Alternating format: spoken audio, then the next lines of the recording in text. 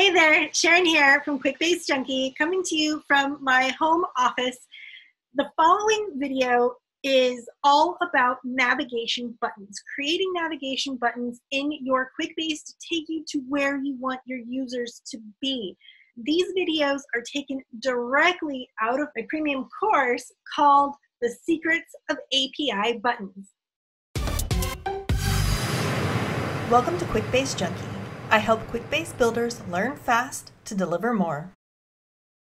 The Secret of API Buttons is a premium course that I offer to my students that takes you through how to create API buttons in your Quickbase, which is awesome.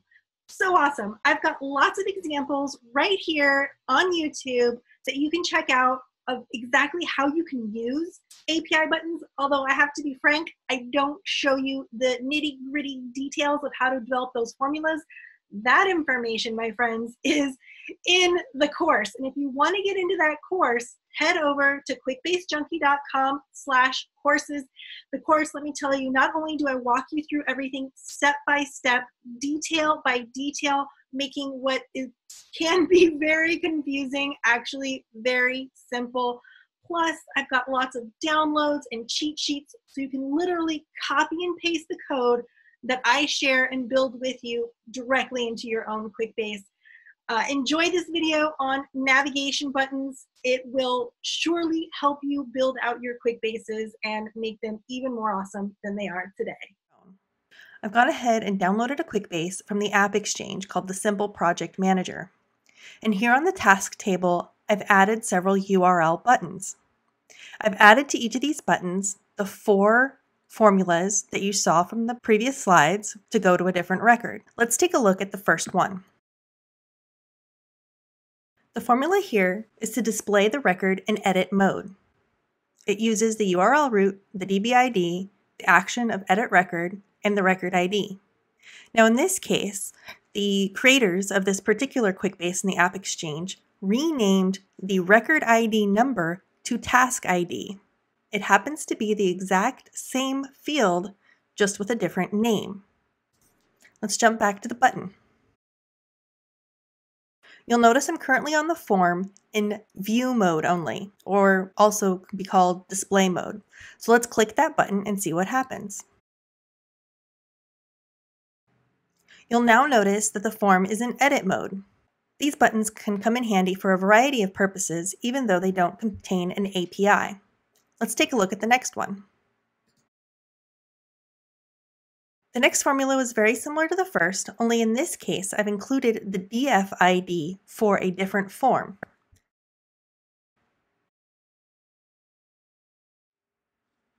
When I click on this edit button,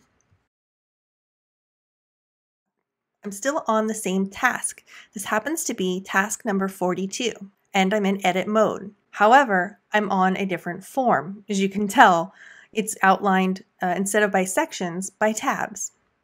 Let's go ahead and go back. Back on our original form, let's take a look at the third button.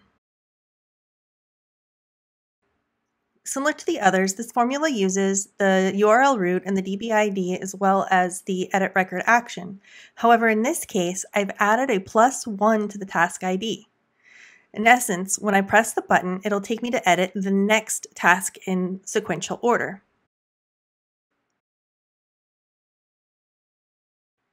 We'll go ahead and press the Edit Next Record button. And now you can see instead of being on task ID number 42, I'm on task ID number 43. All right, let's take a look at the last one.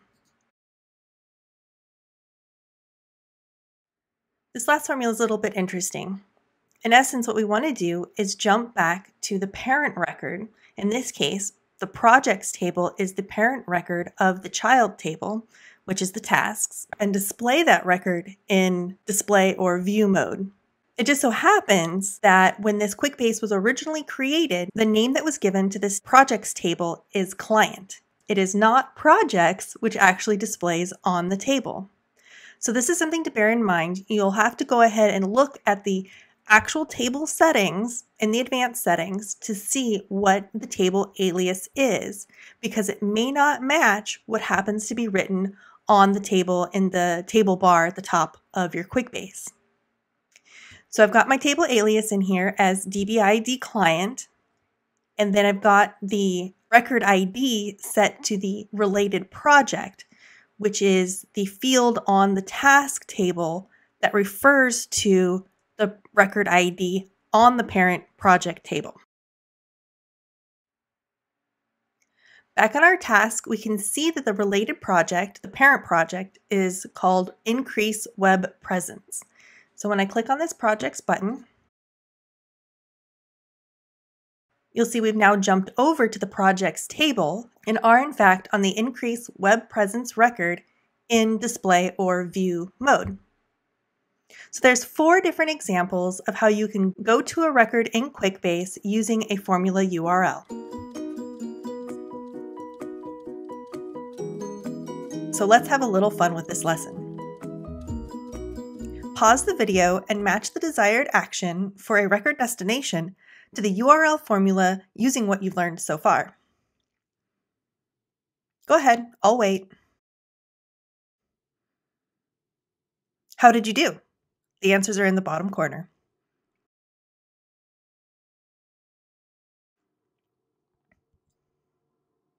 Let's break these down one by one. Displaying the record in edit mode. You'll start with the URL root and the DB ID, just as I've shown you before. And then you'll join that with the action to edit the record and combine that with the record ID.